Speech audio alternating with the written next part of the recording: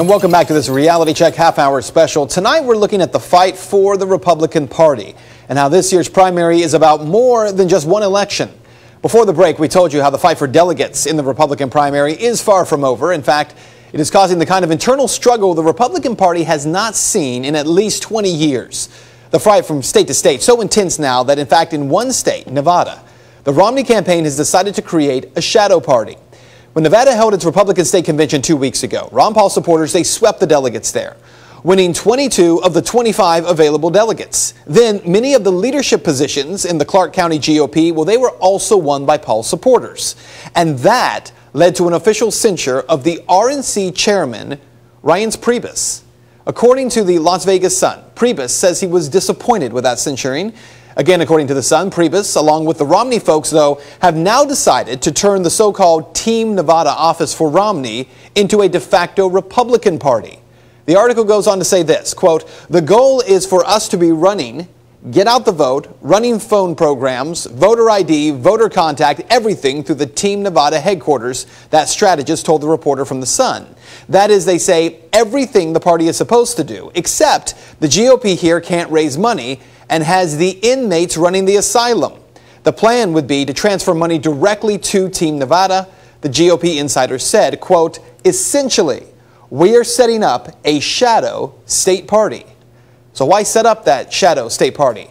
Because what the Republican National Committee did not see coming at the beginning of this election is what is being referred to as the Liberty Movement. Ron Paul supporters are not just supporting a candidate. Congressman Paul, in many ways, is just a messenger. So what is the message?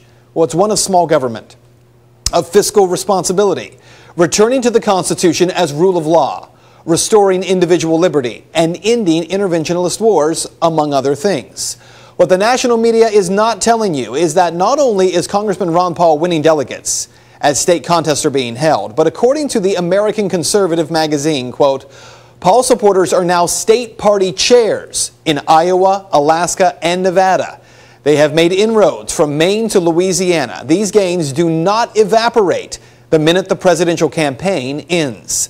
So here's what we know. In at least 5 states so far, the Ron Paul Liberty fringe people, well, they're no longer just a fringe. Despite what the national media or the RNC is telling you, these people are now the leadership in many states.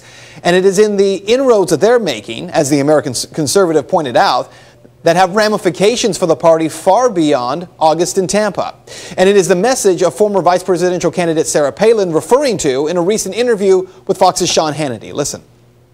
Mitt Romney's it now? Do you think it's pretty much over? Well, let me put it this way. I don't want Newt to drop out. I don't want Ron Paul to drop out because I want debate still on the ideas that both of the other candidates have been able to espouse and explain to the country. I want Ron Paul's message about cutting the budget, about the economic woeful times that we are in and what we can do about it. I want those to continue to be discussed, and Newt has some good ideas. We have all of these problems that have got to be faced as one united America. We have got to get back to the Constitution being the blueprint towards that more perfect union. And if we elect constitutional, common sense conservatives who understand that government is not the answer. Clearly, there is a bigger narrative here than just this one presidential primary election. But what about this primary? Is this contest still up in the air? Can Congressman Paul mathematically pick up enough delegates to win the convention? Well, in a word, yes. And that's because of a little-known rule in the Republican Party that allows delegates to vote their conscience. I'm going to tell you all about that and why it's taking place. Well, it's reportedly sending the Romney campaign into a panic at this point when we come back.